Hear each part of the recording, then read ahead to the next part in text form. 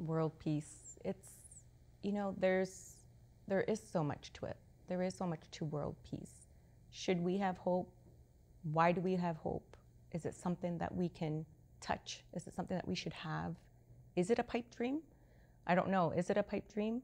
We need to have hope. We need to have something that we are working towards. We need to have dreams in life to work towards something, to aspire to be something, someone.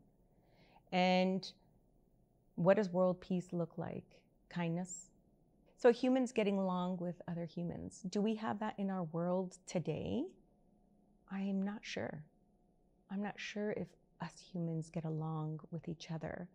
And it's not so much of getting along, it's about acceptance. And when we have that acceptance, we can have peace in the world. And we can have peace within ourselves. And we don't have to have war. We don't have to fight each other for different belief systems. We don't have to have hatred. We don't have to harm each other. It's just having peace. Mystery school, our teachings, our knowledge, our teachings, the mystery school's role in this is to empower people. This is what the modern mystery school is about. Modern mystery school is about empowerment, empowering people to be the better version of yourself, to have responsibility. Yes, we can all have issues. We can all come from different backgrounds. We can all have different traumatic experiences in our life. But the modern mystery school gives us the tools to empower us, to heal.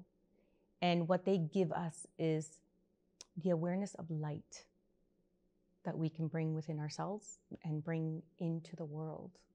And working in the light and for the light can move us towards world peace. And why? Why?